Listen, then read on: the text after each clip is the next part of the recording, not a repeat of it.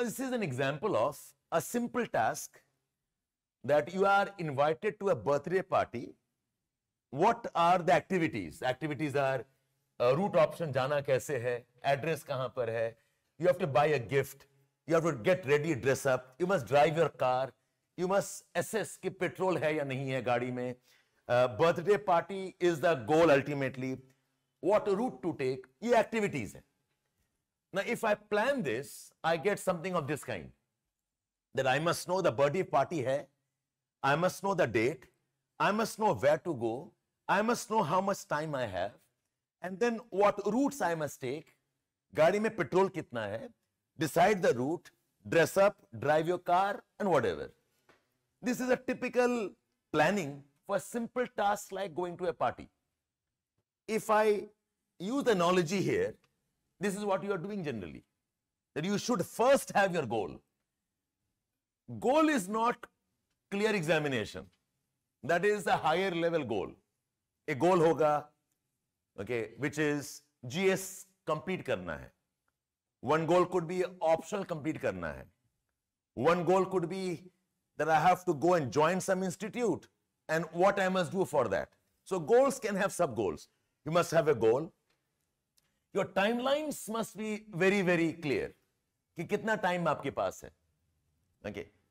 And then what are the tasks? Okay. Because if the time is infinite, फिर task जो करना है कर लो. If the time is short, your task must get modified. You must identify what are your strengths and weaknesses. You are not in a school. You are in a coaching class or you are in a journey which demands that you evaluate yourself very, very critically.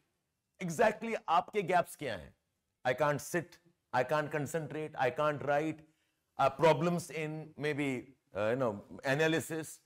I have problems in memorization maybe. What are your strengths and skills? And then you execute, you take feedback, you again correct yourself, you again take a feedback, and this goes on as a cycle.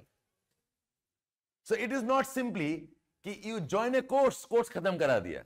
That's a very, very, I'll say, naive way of planning. Okay, this is any project management is done on these lines. So see this goal of IAS preparation, something like a project management. Iska first kaam hai, what's your goal and timeline. I call this as a clinical mindset. Your mind must not have clutter. Okay, आपको बहुत ही strategically सोचना पड़ेगा कि what am I doing, why am I doing it, towards what approach, and this thing will slowly, gradually unravel for yourself. So have this mindset called as a clinical mindset. Okay. Now towards that, this is one of my favorite ways of explaining where you are and where you want to go.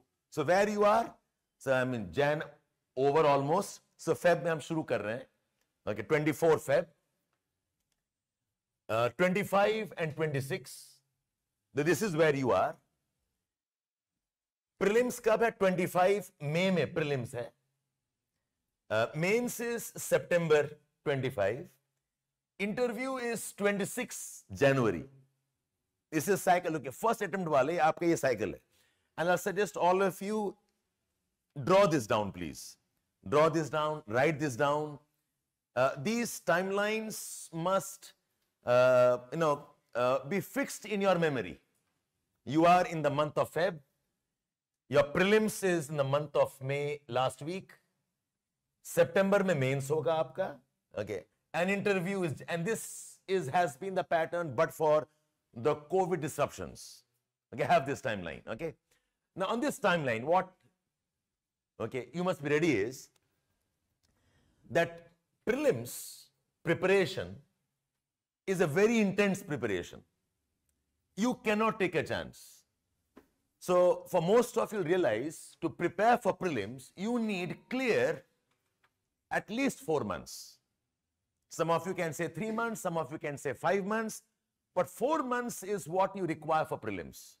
So if the prelims is in the month of May, your prelims exclusive should start from January. Some of you are giving for 24. I've told you now. You can slowly shift towards prelims now. So Jan, Feb, March, April is prelims times. And prelims or mains ke beech mein, the time is very short, just 3 months. Okay, so between prelims and mains, you cannot do too much things.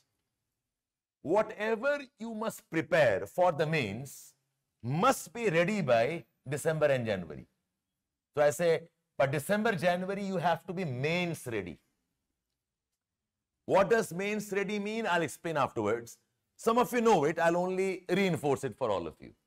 So by December, January of 24, end tak, mains ready ho jao. Then you put 4 months time to prepare for prelims. After prelims, 3 months time for mains or for interview. From now to mains ready, which is December, January, the time is approximately 11 months.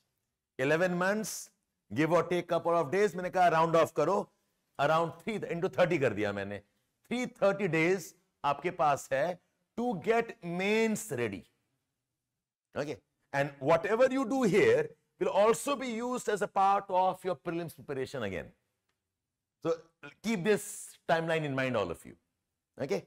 Now on this, I said prelims and mains mein, you'll have mains. This is the right time only for mains revision. Gift test, right answer, gift test, right answer. This is not a time when you should get into a new course, starting from fresh. Sab ho jana chahiye aapka. Okay. And from now till December is the time for GS bhi karna hai, optional bhi karna hai, current affairs bhi karna hai, and mains level test bhi dena hai. Some of you may have began a bit earlier, maybe September, August. You have some more time. Those who are beginning now, some of you are asking me, sir, GS abhi kare baad mein. I say you don't have time. You have to start now. This is the time that you have. Okay, approximately I said 11 months time to do everything right now. Okay, and then the rest follows. So this, I think all of you are clear. Write these points down and go back and relook into it, whether you want to modify in some ways or the other. Okay, this is your timeline.